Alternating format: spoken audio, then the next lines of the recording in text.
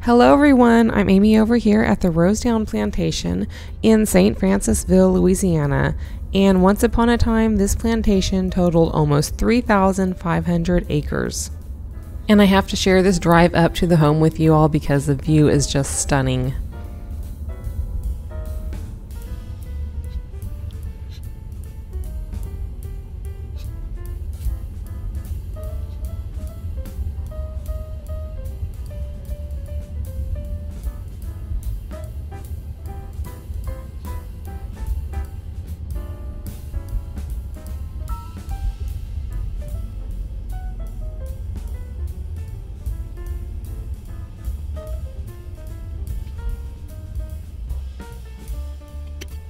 So first I'm going to start off here at the gift shop to purchase tickets for the house and grounds tour for $12 a ticket. And they have this nice gift shop. Here's some pralines and some handmade soaps.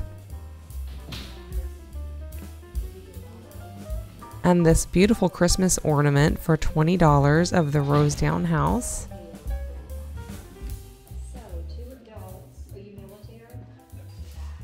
And this pottery here is made by a local potter. These are some really nice pieces.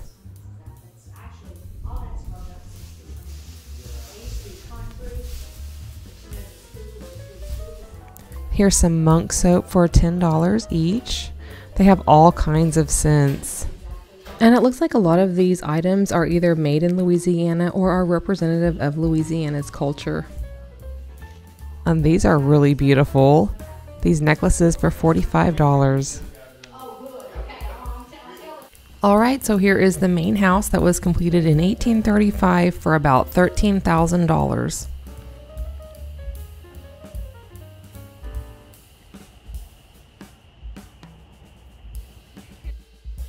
Here inside the home, I was just a few minutes late to the tour and I didn't want to disturb the other guests, so I wasn't able to film the entire time. So I'll be going back and forth with some photos too. So here you can see this beautiful painted flooring.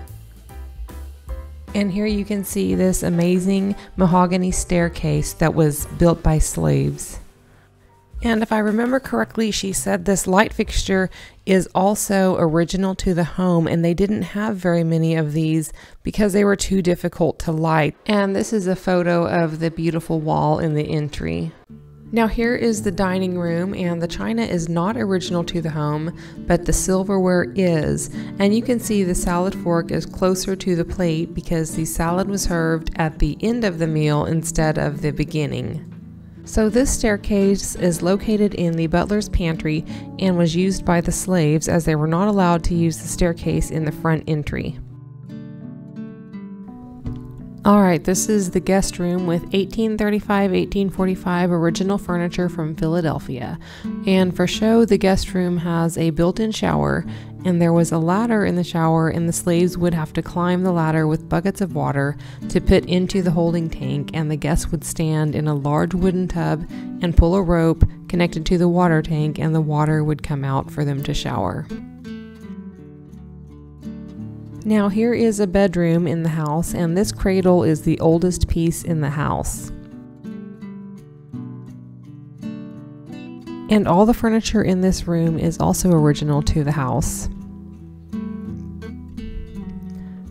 And I'm not sure if these pieces are original to the house, but I thought they were really nice period pieces to look at. And I thought this dress was really interesting, but it did not belong to any of the family members. This is the nursery with original furniture, and currently there are a lot of photos of the family in this room. Most of the toys in this room are also original to the home. The rocking horse here, I believe the guide said, is over 160 years old. All the children of the home played with it, and it's still in great condition, and it was made with real horse hair. And here is Daniel and Martha's room, who had this home constructed. The furniture is original and from New Orleans. And this photo is of William and Sarah, who are Daniel and Martha's eldest children. And in 1849, Sarah was voted the belle of the country. And here you can see the garden view from the balcony, and it is just stunning. So you get a good view of the gardens out here. These are all original gardens. You got a total of 28 acres, about 80% of the original plants. So this is what you would see. Everything just kind of grew bigger over the years.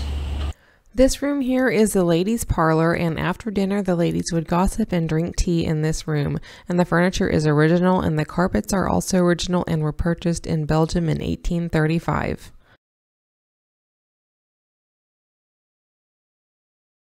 But for the family, the most prized possession is going to be this tapestry in front of the fireplace.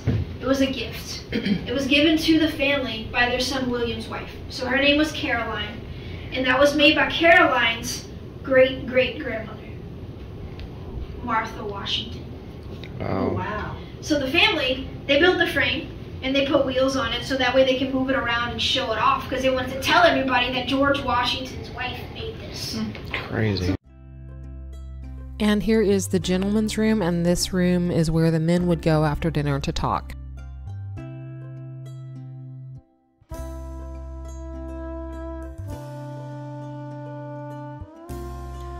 Now here is the library, and it was also used as an office. It had its own separate door to the outside so that people could come in and out more easily.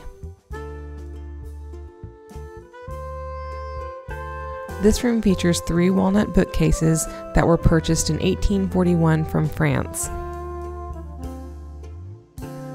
Now there were other rooms and a lot more information about the home and family that I did not get to include in this video, so if you ever have the chance to visit the Rosedown plantation, definitely do.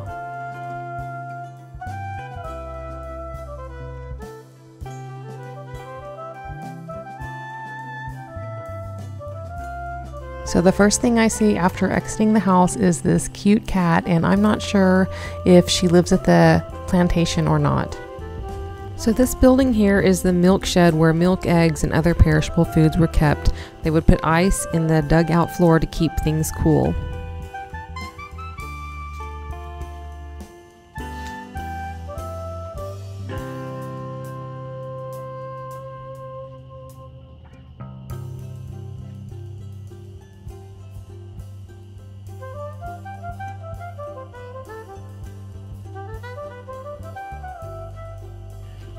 Now we're entering the kitchen, which is detached from the home, and it was actually built before the home. And this was probably the kitchen side, and the other side the laundry room.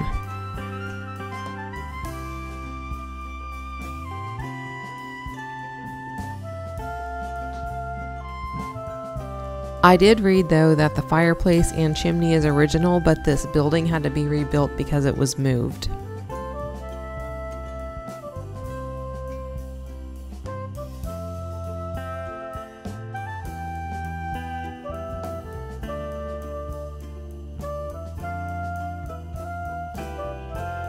So this building is Dr. John King's office, and when one of the children of the home died from yellow fever, Daniel decided to have a doctor available at the plantation at all times and had this office built for the doctor.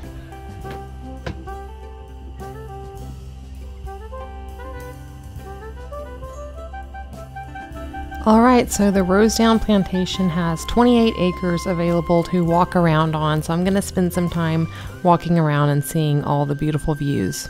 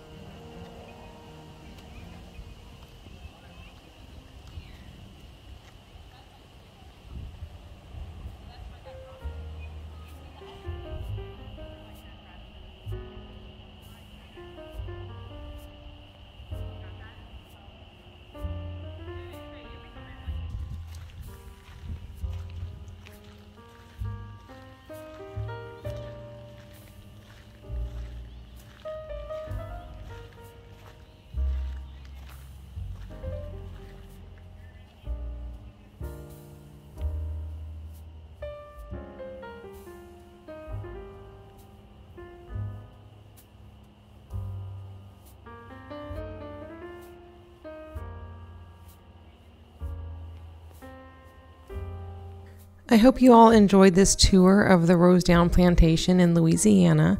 Please give this video a thumbs up and subscribe if you enjoyed it. Thank you all so much for watching.